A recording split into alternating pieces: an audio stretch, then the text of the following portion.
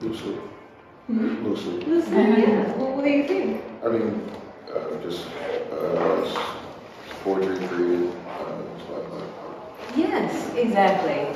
So ekphrastic poetry is something that a lot of writers, a lot of poets do, either to respond to art, to interact with art, or to just write about it. So I wanted to do this because it's a very important part of my practice as a poet and something that I find myself returning to throughout the years, whether, or that means I need some inspiration, or I'm kind of having a dry spell. I find walking around a museum and really interacting with art sort of activates me. So I wanted to share that with you all. So that being said, I'm going to open this session reading one of my own poems that is an ekphrastic poem. And then we'll talk about some poems, some features of ekphrastic poetry, and then I'm going to set you guys loose in the museum to go and see what you find and see what you gather. And then we'll convene, hopefully if we have enough time, to share the things that we've sort of found. Does that sound good to you? Okay, awesome. So let me grab this. So this is a very famous sculpture. It is called Perseus with the head of Medusa, and it was sculpted by Benvenuto Cellini. This is a very, very important sculpture to me personally, because I discovered that the whole conceit about who Medusa was as a mythological figure, actually, we know now that she was based on Black women. And so once I found that out, this sort of activated the sculpture for me and activated the myth of Medusa for me in this really wonderful, thrilling way, right? So for those of you who might not know the story, Perseus slays Medusa, the good guy wins, right? But what's not often shared is the backstory of how Medusa became Medusa, right? So she was a temple maiden in Poseidon's temple. No, it was Athena's temple. Excuse me. She was a maiden in Athena's temple, and Poseidon, the sea god, wanted to, he wanted to have sex with her. He wanted to be with her, right? And she's like, no, I'm a temple maiden. That's not it. So he rapes her, right? And Athena, to punish Medusa, turns her into the creature of the story. So this is sort of where we lean into this space this is where we begin with this sculpture, right? We have Perseus who's slaying Medusa. So just so you guys have that context. So I will read the poem for y'all. It's called #Medusa was Black, y'all. Perseus, hold my dead lips up close to your ear. Let me tell you a secret with my split tongues. Once, long ago, Poseidon held a fistful of my black locks, just like this. On the floor of the temple, fingers pulling at my scalp, he inhaled me. My body, soft from lavender and holy oil. My robes, cast off and torn, spilled down over the altar, and even the candles dimmed in respect of my shame. My brown skin somehow paled in the fading light. The last thing I remember before the snakes came, before my body was lost both to the sea and to knowledge, a reflection of myself in the eyes of that cruel God, the imprint of his hands, hot and red as the sea on my neck, the chill of them first touching my face. The press and dead fish stink of that salty mouth, lips rough and cold as the jagged rocks of the deep against my collarbone. Picture a girl built pretty and open like a temple, only to be destroyed. Be kind. You are looking at ruins further ruined. What I mean to say is that the swift kiss of your sword on my neck is not unfamiliar, Perseus. I have tasted the sharp, quick pain of a man before. Thank you. So I wanted to share that poem with you all to sort of get us into the zone of what it means to create ekphrastic poetry, right? I have some poems in here. I need to like keep up with the time so that I don't totally eat into your creative time. So I'm gonna probably talk for maybe about 10 or 15 minutes about this, and we'll go over some poems briefly. And like I said, I want to make sure you guys have enough time to just like explore the museum and sort of create your own ekphrastic poetry. So what I will say about this process, I put some tips here for y'all as you walk through the museum, as you think about this poetry, as you think about what we do with this form. Some tips that have helped me through the years. The first one's kind of weird, listening to the painting. That sounds weird, right? Listening to the painting, how do we do that? How can I listen to a painting? For me, it's about perceiving the work and then also perceiving the voices that are emanating from that work. So what does that mean? We have the artist who's created the painting, and then we have the subjects of the painting. And then there's all of these different dynamics and things that are happening internally, right?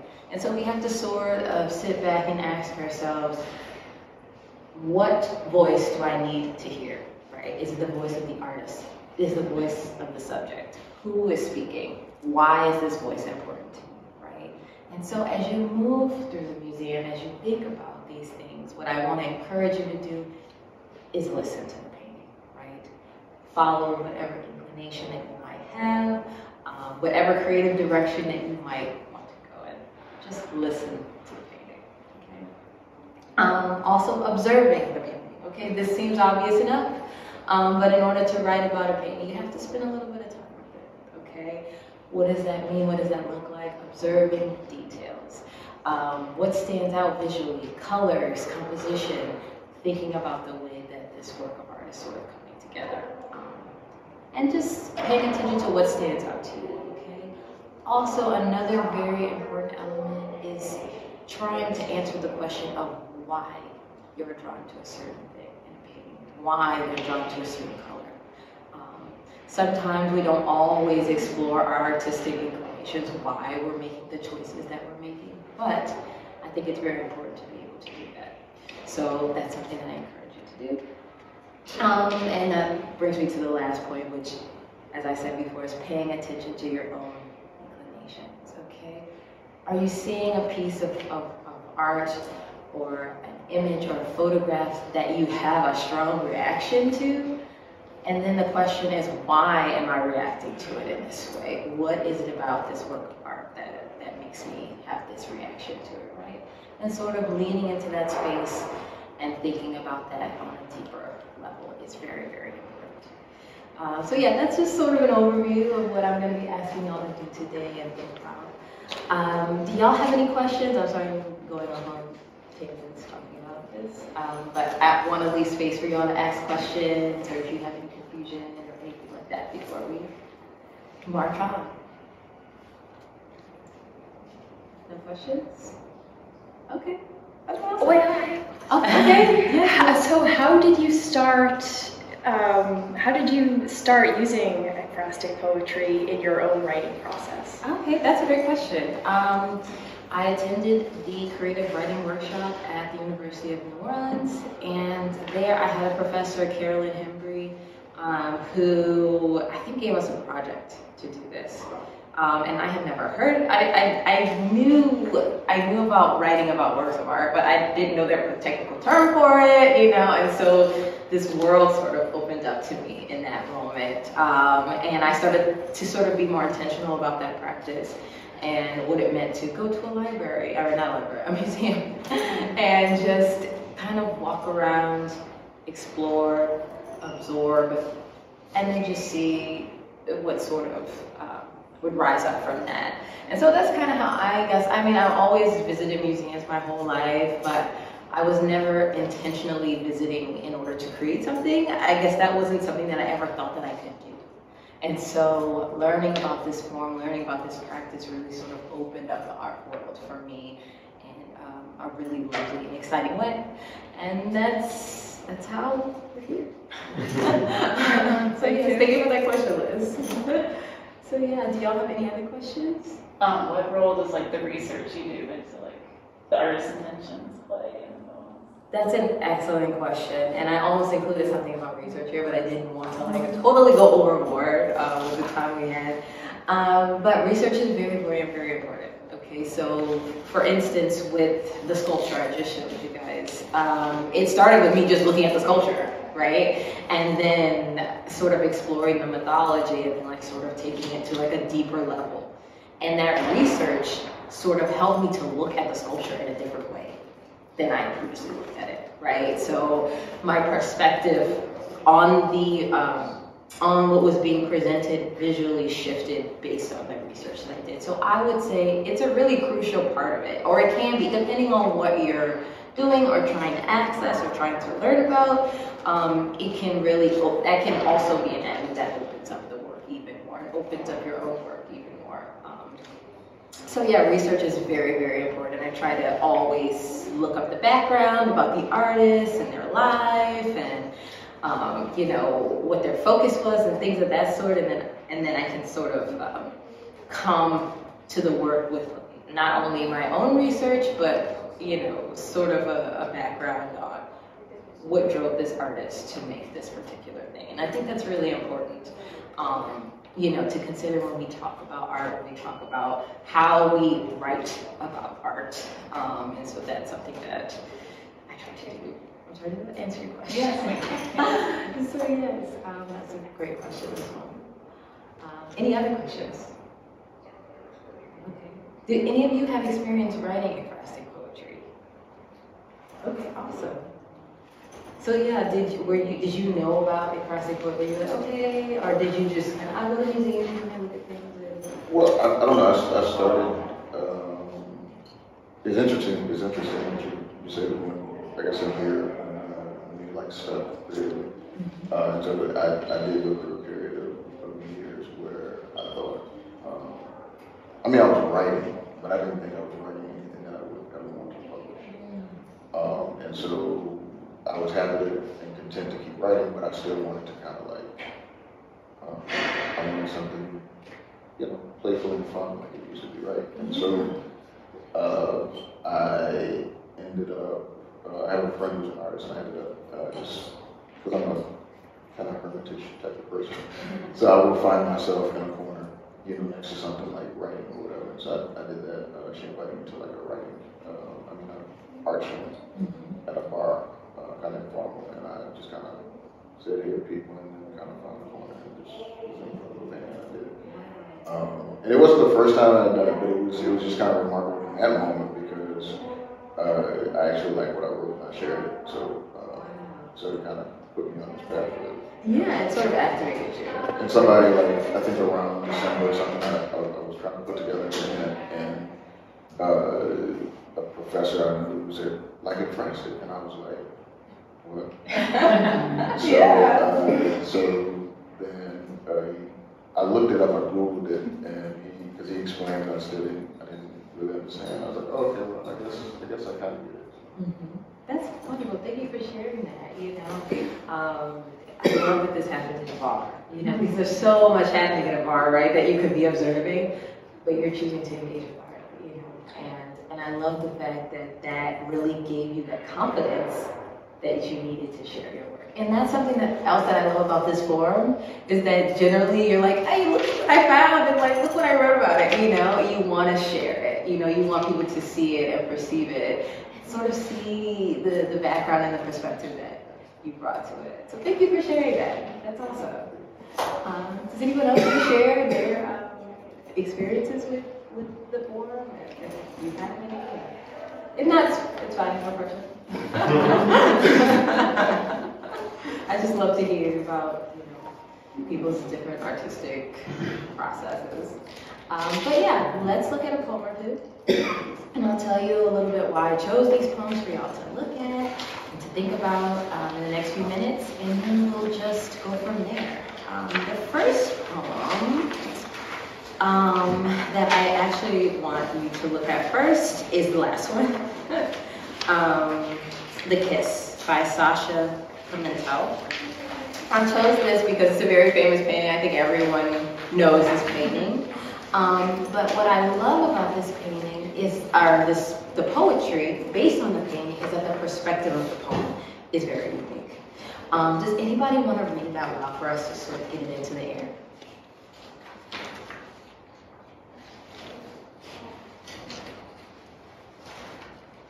If not, I can read it too. The Kiss, Sasha Pimentel, on Gustave Klimt's painting, 1907 to 1908. Do you really think if you bend me, I will love you? You crack my chin up, your hands brown pigeon scheming reunion at my cheek and temple, your jaw cracked at the end of your thick neck of longing. I claw unto you as the only tree here, your swing. I'm mad for gravity though, I'm bound diagonally to you. Let me. Push from your trunk towards the edge and my freedom. Leave me to wither while moss weeps in the corners. Our halo liquid as yolk, waving from our bodies' heat, our divinity melting. My dress blossoms loudly. You are still wrestling me closer. If only I could release to you my mouth just this once and you would leave me. But the shadows of your robe are so haphazard. I know you will try to smother me again. The poppies scratch. My feet reach beyond spring. I really love this poem because I always viewed this painting in sort of like this like very romantic, just like, oh wow, I wish I was wrapped up in this blanket, you know, like handsome man, you know. But when I read the poem, I was like, oh my god, like I don't want to be that blanket at all, you know. It just speaks to a woman oppressed, right? And I just love that this poet sort of looked at this painting and gathered a different sort of perspective on it and then gave us that perspective, right? She gives the woman in the painting a voice. She listens to the voice of the subject here, okay? So that's what I picked this poem.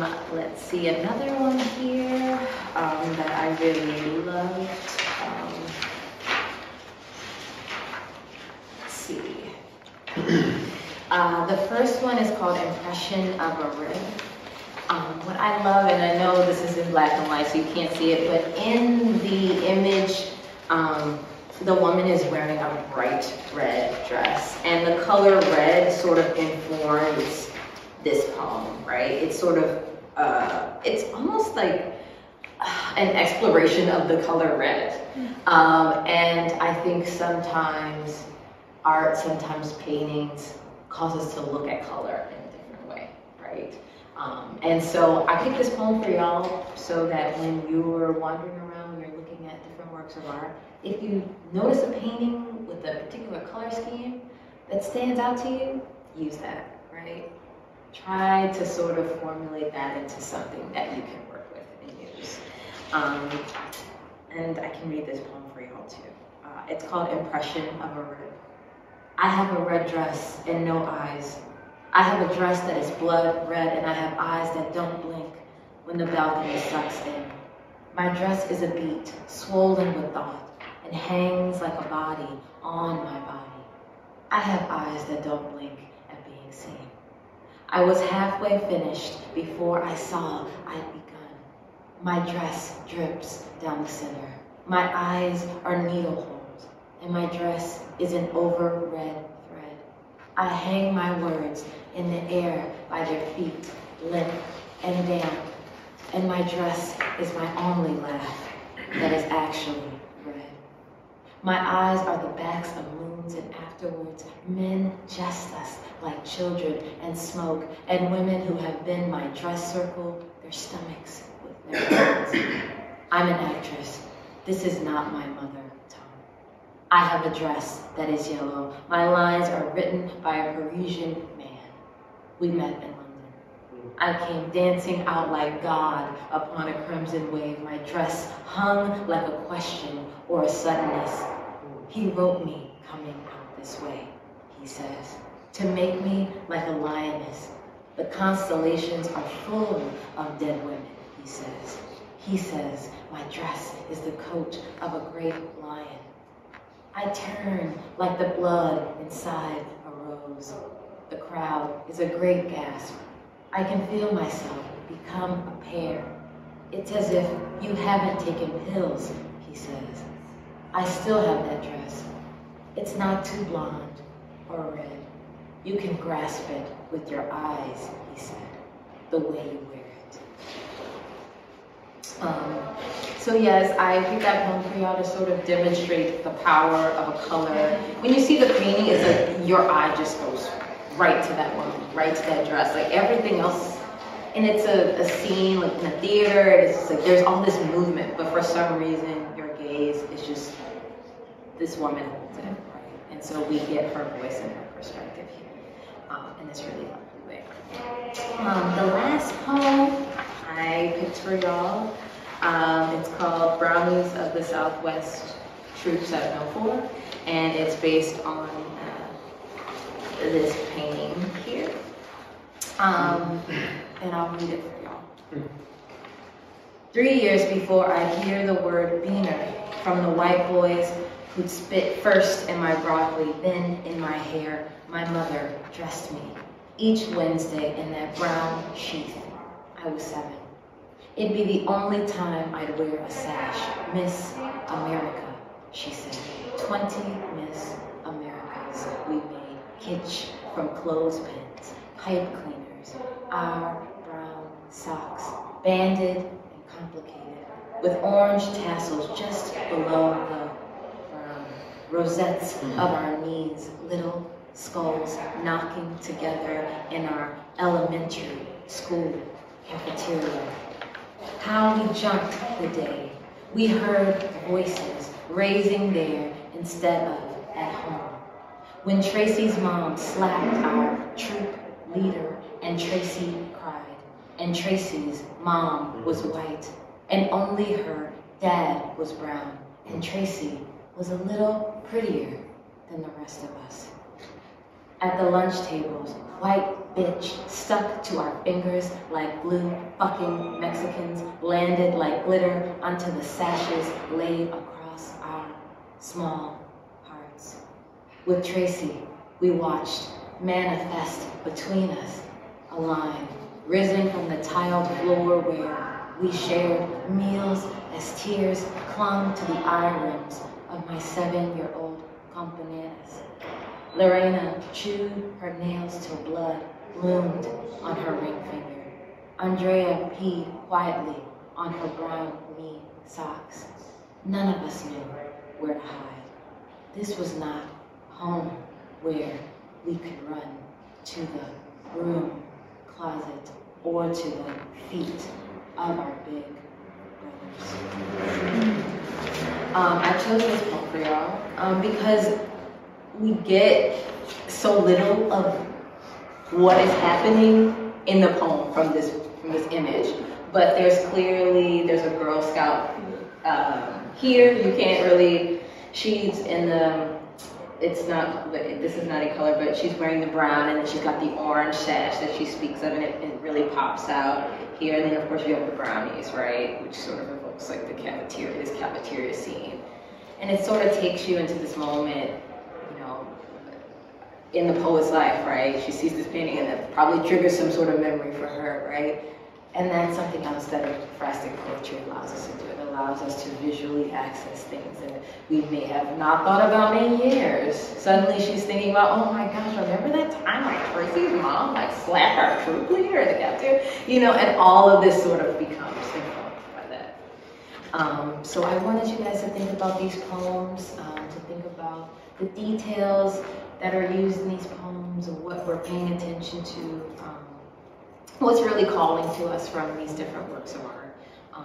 And just want to, now take the time to set you guys free into the museum, to do the fun stuff, and go find paintings that speak to you, and see if you take some notes, see if a poem comes to you, or some sort of writing comes to you.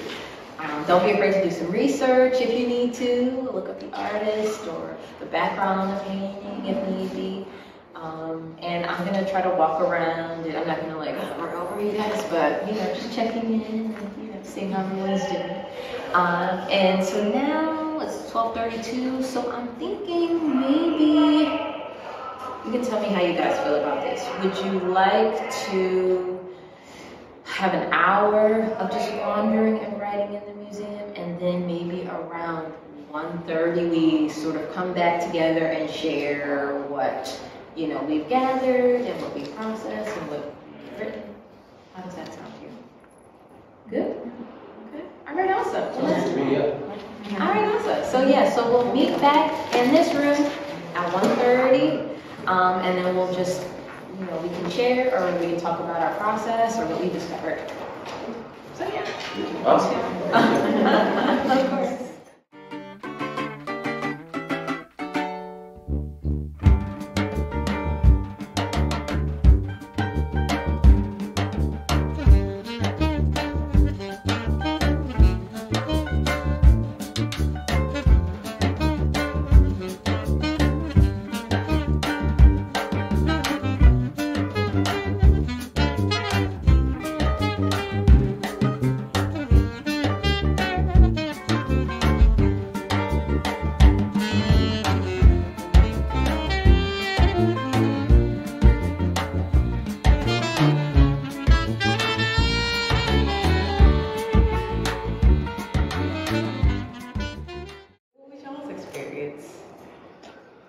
I started from the top, just taking pictures of pieces that sort of inspired me, and just went through those and then decided which one I wanted to dive into.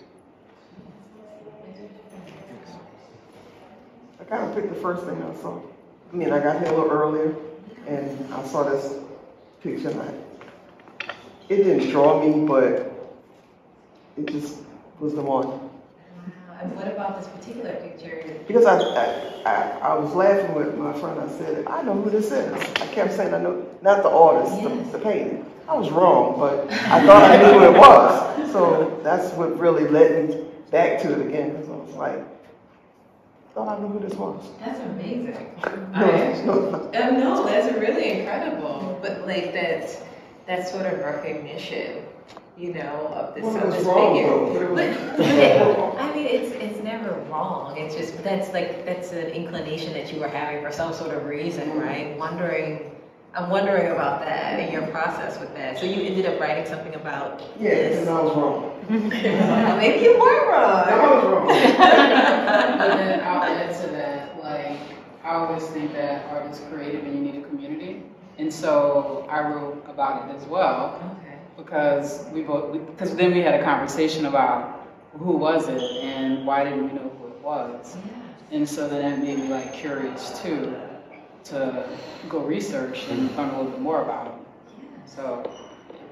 Awesome. Well, do y'all want to share? I mean, I'll read mine first. I'm ready to share it.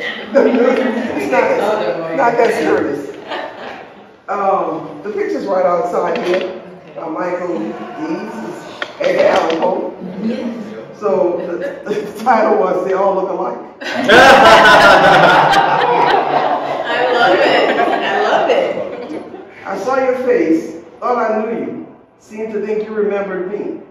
But as I got closer, I chuckled. They all look alike. Thought you were familiar, Mark Twain. Turns out you were never more the Edgar Allan Poe. They all look alike. I saw you in black and white. The color wouldn't have changed anything. They all look alike. The secret of getting ahead is getting started. If all that we see is but a dream within a dream, they all look alike. It's a perfect likeness of you, even though I thought you were someone else. They all look alike. Wow, that was great. That was awesome. I mean, there's so much happening there with that title. I mean, it like takes us to a very, like, I know exactly what you're talking about, you know? And so I love that you bring us into that space and then sort of examining like whiteness, you know? And like there's certain figures, there's like, okay, yeah, I know who that is, you know? But then it's like, do I know who that is, you know? Or is this just another, Yeah, I love that. Thank you for sharing that with us. Did you want to share your piece? So I don't feel like mine is finished because it then made me want to know more about Mark Twain and Edgar. It's like, okay, but this is where I started with the same thought process. So I said they all look alike. Mark Twain, Edgar Allan Poe, I don't know. White men of importance, their words are always right, but in my everyday life, they just create strife. And then I just wanted to add to that more about each person's like work, but I don't know enough, or I don't remember enough. Because like she said, you know, these are like people that we learn about in school and all of that.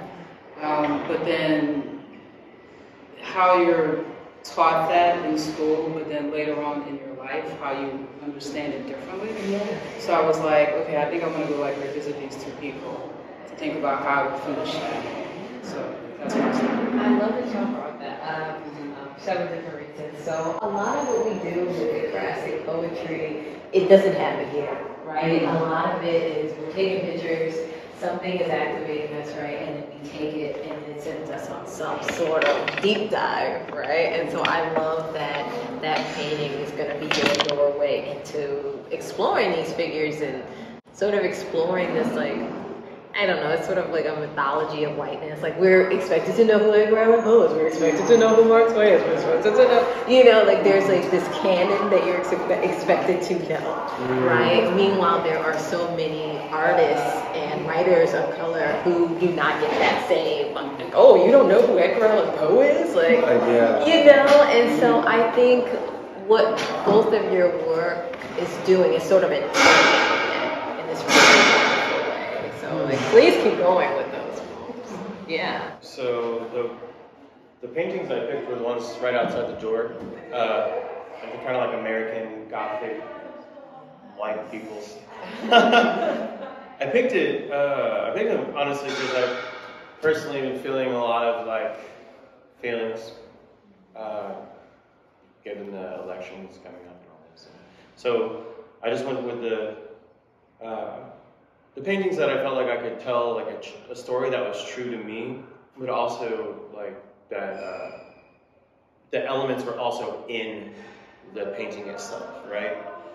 So this is a little bit long, so I apologize, but this is called Thank God for Broken Promises. Good title. The white family stands romanticized as their spick cousin works in a fury to capture their triumph. A deer dead on the roof of the truck, its limp tail dangles. They never did take me hunting. My cousin, in blue jeans and denim, stands stoically. His flat bill hat casts a shadow over his tired eyes. We have the same tired eyes. Did you get a good angle on my gun? He asks, embraced by his wife, who used to pinch my ears. Behind them, their blue pickup truck from great granddaddy, the one I was promised. They stood atop their land. The forest wiped clean. Only dead dandelion seeds remain. They never went camping again, at least not with me. Their son looks at me intensely. He holds my old walking stick, the one I used to crack my cousin on the head. He's doing fine. I note to myself, as his wife caresses his belly, I now remember, they never did give me my gun.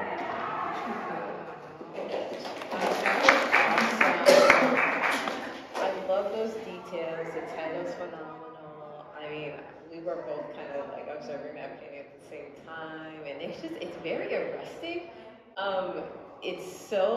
It feels really modern. Like, it sort of feels like it was painted yesterday, but it was painted in the 90s. Like, I'm like, this could be like someone's Instagram photo, you know, like the way that everyone's positioned and like, you know, the way the gun is, it's just, it's so, there's something, like you said, very Southern Gothic about it, right? And just also like interrogating whiteness in this very brave and just prescient way, I think. I love what you did.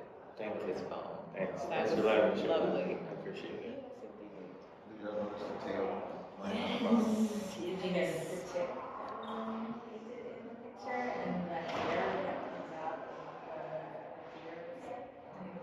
I mean, not the one at the bottom, but there's like here. Yeah. Yeah. Exactly. I'll show you where the tick is later. And there's dandelion seeds in there. Forest for you. That's a great idea.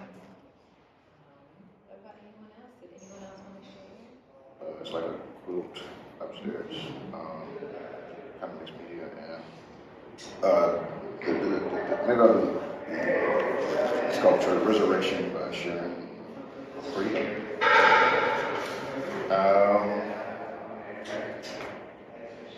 A lot of my work is entitled, so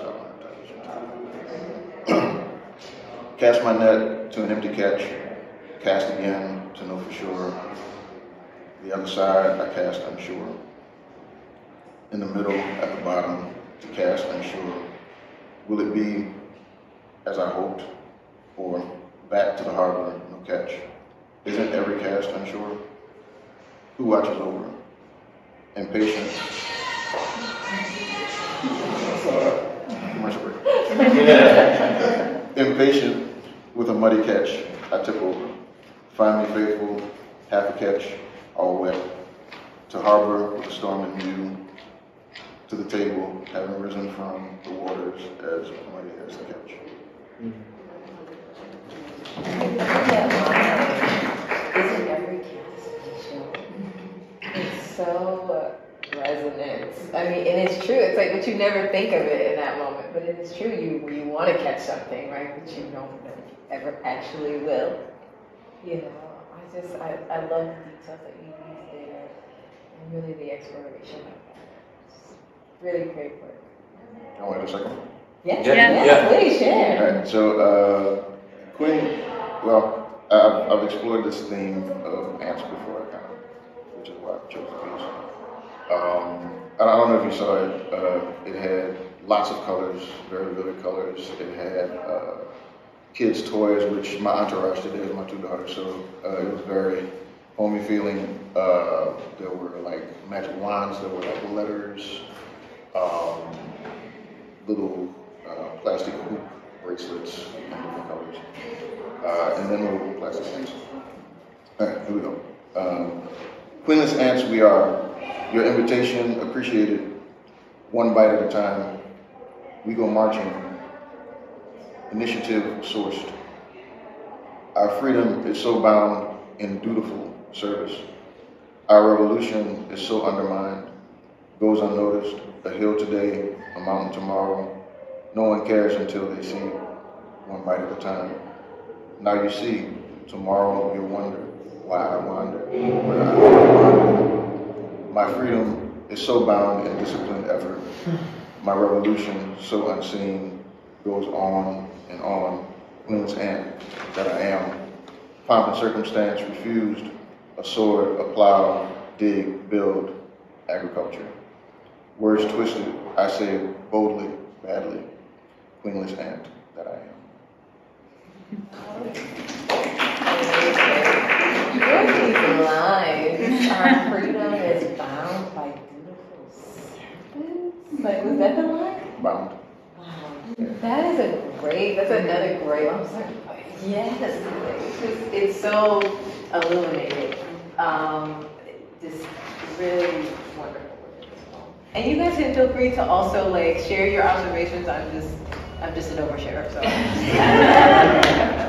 Yes. Well, I'm just going to add how, different pieces can bring different inspiration, because I walked in there when you were writing, because I was like, I think he's in deep thought and I don't want to disturb him. But what that one made me feel like, I thought about Mardi Gras, like just being from here, it was, because in the title of it is cake, right? Yeah, I think it's cake. Eating cake. Eating cake, so it made me think about king cake and Mardi Gras, and you know, just how that same piece can bring you in different directions based on like your experience and where you're coming from. I love that so much. I'm Ellen Balkan. I'm the deputy director here at the museum, but for most of my tenure at the Ogden, I was director of education. And one of the things that we really love people doing here and that we understand is that we all come from different point of views, right? And what one artwork might speak to someone one way, it's going to speak to someone totally differently just because of their experiences. And I think that's like so amazing. That's why I love art so much. And when we bring groups around, we use this process. And the first question is, what's going on? Not what do you see, but what's going on? And that really helps. Like, people come to their own interpretations of the artwork, and then we'll ask, what do you see that makes you say that? And, you know, really kind of dig deep, like, why is it saying that? So that's not cool. But unfortunately, I have to run. I'd love to hear more of your poetry. We have another program at 2 o'clock in the library, which is another part of our complex that y'all are welcome to have. It's a photography panel. But also, you know, if you're interested, we'd love to put some of your poetry on our blog, our museum blog, if you're interested. So you can always email it to me at education@ogdenmuseum.org. Maybe we can, I can start a Google Doc, and maybe Liz, if you can share everyone's email with me, we can put it all in one place so we can just see everything. I don't know. How do you feel about that? And so I'd love to have more things like this here at the museum. I think it's amazing. People become inspired by artwork and create more artwork. So I'm glad you all are here. And, nice to see you. Thank you for having us. Thank you. When the procession passed by my door, I removed my clothes, my eyes, my nose, my mouth. I followed. I can't say how many years passed as I waited. When my turn came, I climbed the stone pillar, held the boulder. Out of my stomach grew a new mouth. Out of my new mouth emerged a new body. I rode the sheep's back. I will not return. Lovely. So haunting. And those first 2 lines, I removed my eyes. It's just, it really is just stunning. Thank you. I love that you're kind of leading to this sort of surreal. So you do get that sense of like desire and despair, you know, kind of happening. Like I want to be apart from this, but I have to sort of dissemble myself to be a part of it, you know. I think we feel that way about so many things, you know, in life sometimes. Like, how do I experience this? How can I, you know, do I have to change myself to experience certain things? So thank you for sharing that. That was wonderful. I can say I love that you took that piece from familiar to, oh yeah, that one. Yeah. Because I remember the title and I remember something about it, but as you went on, I was like, oh, yeah, I remember it visually. Oh, thank you. Great job evoking it, you know, bringing it back into the room with us. About anyone else? Okay. So the piece I chose was Clementine Hunter's Flowing River, and she's one of my favorite artists, and I was familiar with her work, so I just wanted to do something that was somewhat of a tribute to her, too. I called it Whispers of the River.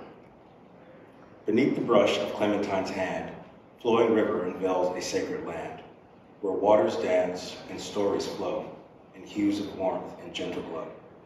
With every stroke, a whispering tale of strength and struggle, of heart's travail. Through cotton fields and cypress trees, a timeless journey in vibrant seas. So let us linger by the river's edge, where dreams take flight and doubts may hedge. For in Clementine's art we find a mirror of the soul forever entwined. Thank you. What about that painting in particular stood out to you? The scenes of life, the people living, you know, the river itself winding. It just reminded me of the river here and all the things that we attribute to it as well too. We can't have life without water, you know, so some of those things that spoke to me. The religious scenes too, you know, the baptisms, you know, You see people going to church, you see people working, you see all of it. It's just like, you capture life itself. There's all the, and then in that painting, there's so many interesting, like there's like the form mirroring content in this really lovely way. Thank you for sharing that. Thank you. Yeah. Did anyone else want to share? I think I'm the only one left. But I'll share. Mine was inspired by the sculpture piece upstairs, Scared Dragon Rocking Horse. It's like at the end of the hallway. Okay, so that one. I am a work of art, made up of all the leftover pieces of my life, the memories that will soon fade away. I am a work of art, the lover of platinum hits that made us all shake our hips and dance to the beat. There's songs that got me through troubled times. I am a work of art, the twinkling lights from the rings and bracelets I've worn over the years that shine with each move I make, the ones that made you look. I am a work of art, a collection of memories unique to me that will never be experienced by anyone else, even the memories you say aren't true. I am a work of art. Up close you may not see my beauty, but if you view me as a whole, you can't look away. Then you'll come close again and study all the parts of me you missed. I'm a work of art. Many parts of me have faded, but the dullness helps other parts of me shine. You can't see the light if there's too much darkness. I'm a work of art, fashioned in such a way that my legacy will bring joy to those that can see beyond the tarnished parts. If only you could see me. I'm a work of art, I'm a work of art, I'm a work of art. Awesome. Can I ask you why you chose that particular refrain? If I chose that what? Why you chose that refrain, I am a work of art? You know, it was one of those things that when I saw the piece, I saw it and I said, oh, and I walked away. And then I walked right back and got closer. And I just started seeing all the little parts of it. And I'm like, oh, this is art. So in my head, I just kept saying, this is art. This is a work of art. This is all the little tiny pieces made up the whole. So that's kind of, it was happening in my head, so I just wrote it that way. That's awesome. Yeah, I love that you sort of become one with the art, right? You're viewing it, but also being viewed at the same time, like an internal viewing. Yes. In this really lovely way that you present there. So thank you for sharing that. It made me think of like the art objects watching us. Yeah, that's another perspective. You know, what does the art think about us when we're walking by? You know, Kind of creepy, but yeah, something kind of like also exciting about that too. Yeah, and also like how we define art, like what is accepted as art, and like worthy of being in a museum. The arbitrariness of it. It makes me think maybe every human being is a museum. You know, that's what your poem sort of makes me think about. You know, the way we treat each other and participate with each other and watch each other. You know, and how we try to understand each other. So thank you for sharing that. Yeah, that was awesome. I don't know if we have enough time, but I could share some things that I didn't have anything really that long, but I think there were two pieces that really stood out to me. I mean, I took so many notes. I did the deer one that you did. So I'll start with that one. It's not, I don't think it's fully together, but it's something. Nothing smacks quite of the American dream. Like a dead deer slid on top of a trunk. Kill is what we came here for. You and I out front, I wield my shotgun like a scepter into the sky, proud about what I've done. And you hold me like you'll never hold me again, like I was planted here. You press the white of my shirt as cool, clean, and distant as God. And yes, this is the American dream. And yes, and yes, and yes. So that was that. And then the other piece that I wrote, and I was like trying to pull myself away from it to come back down here, was the Vinnie Andrews as well, but the one that was called Mother Death. I loved the title. I was like, Mother Death? Like, what? Yeah, it's just so like, what? Like, so I just wanted to like interact with that somehow. So this is what I wrote. Mother Death, tell me this. What do you grow deep in the heart of your garden? Poppies planted like tears, bitter blackberries as sweet as decayed punch. You used to be sweet, Mother Death, whispering your secrets only to the beloved, who listened but never once believed. I see you more than often than I like to admit now. Like all mothers, you tend to your children. Like all mothers, you tend to your children, never once seeing them for who they really are. And that is fine, Mother Death. Even you, like the rest of us, are entitled to your own delusions. It's clear. Even you can make sweet things grow.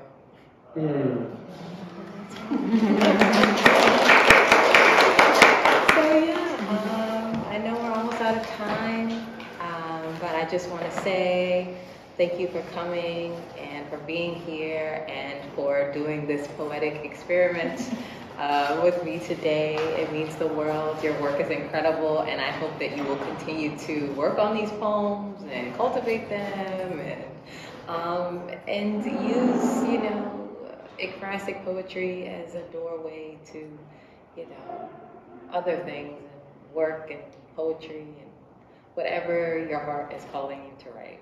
So thank you so much for being here. Y'all rock. Thank you.